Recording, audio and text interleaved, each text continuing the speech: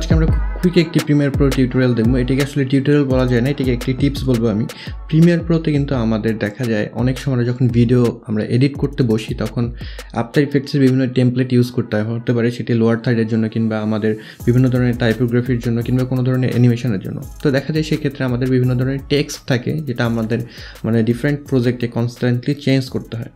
তো আপনি কিন্তু প্রিমিয়ার প্রোতে বসে সেই জিনিসগুলো খুব অনায়াসে করে নিতে পারবেন। তাতে করে যে সুবিধাটি হবে সেটি হলো আপনার আফটার ইফেক্টসে কিন্তু বারবার যেতে হবে না, সেখান থেকে টেক্সটগুলোকে পরিবর্তন করতে হবে না। প্রিমিয়ার প্রোতে বিল্ট ইন একটি ফিচার রয়েছে, সেটির মাধ্যমে আপনি আফটার ইফেক্টসের যে ফাইল রয়েছে সেটির যে টেক্সটগুলো রয়েছে সেগুলো কিন্তু পরিবর্তন করে নিতে পারবেন। এবং এইটি জানার পরে কিন্তু আমার যে ওয়ার্ক স্পিড সেটি অনেক বেড়ে গিয়েছে। বারবার আমার ডিফারেন্ট প্রোগ্রামে সুইচ করা লাগে না, একই প্রোগ্রামে আমি কাজ করতে পারছি। তো এটি জানার পর আসলে আমার কাছে অনেক বেশি ব্লেসিং মনে হয়েছে, তাই মনে হলো আপনাদের কাছে এটি শেয়ার করা উচিত এবং সেটির জন্য আজকে চলে আসলাম। তো আজকে আমরা দেখব আমরা প্রিমিয়ার প্রোতে যে টেমপ্লেটগুলো থাকে সেটির টেক্সট আমরা কীভাবে আফটার ইফেক্টসের যে টেমপ্লেট রয়েছে সেটির টেক্সট কীভাবে প্রিমিয়ার প্রোতে আমরা চেঞ্জ করবো সেই জিনিসটা দেখে নেব। তবে এখানে একটি উল্লেখযোগ্য বিষয়, সেটি হলো আমি আমার যে কম্পিউটার রয়েছে সেখানে Adobe Premiere Pro 2018 version use করছি এবং আফটার ইফেক্টসের 2018 ভার্সন ইউজ করছি।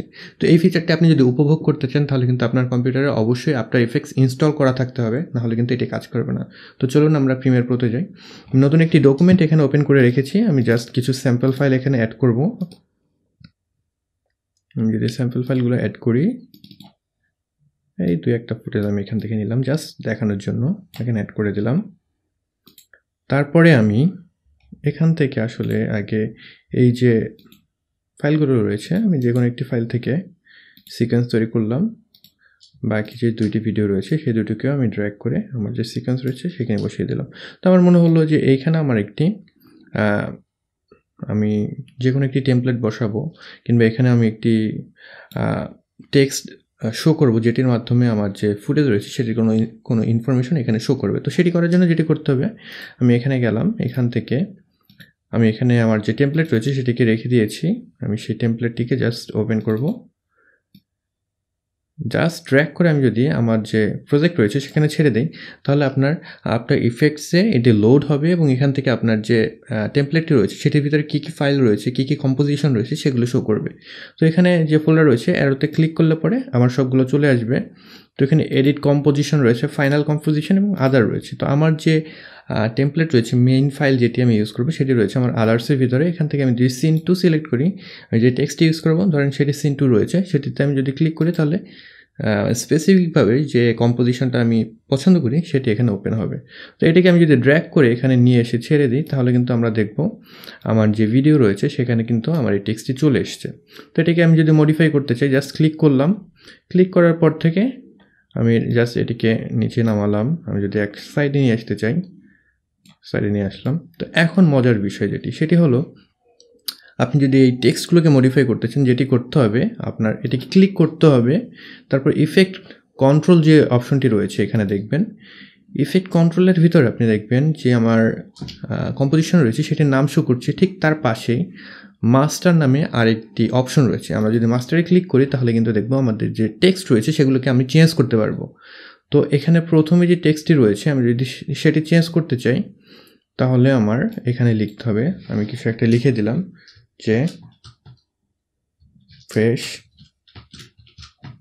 ভেজিটেবল, তারপরে মনে করেন আমার উপরের লাইনে লিখলাম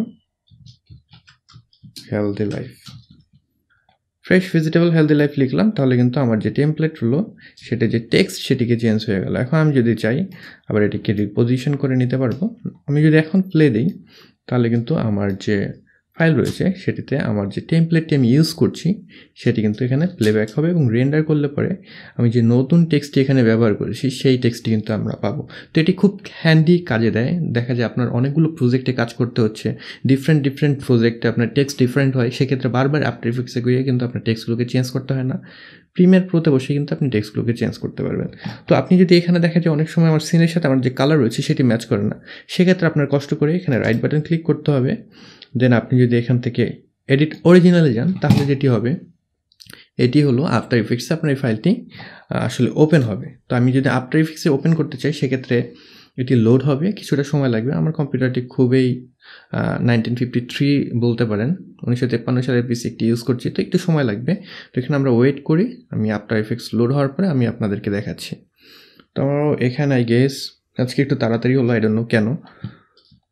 এখানে যদি আমি এটিকে এডিট করতে চাই, আপনার সেই কম্পোজিশনটাকে সিলেক্ট করতে হবে, অথবা আপনার দেখা যায় যে বিভিন্ন টেমপ্লেট আপনার কালার চেঞ্জ করার জন্য স্পেসিফিকভাবে আপনার কালার কন্ট্রোলের একটি ফাইল দিয়ে দেয়। তো এখানে যদি আমি কালারে ক্লিক করি তাহলে আমার কালার কন্ট্রোলের যে অপশন সেগুলো চলে আসবে।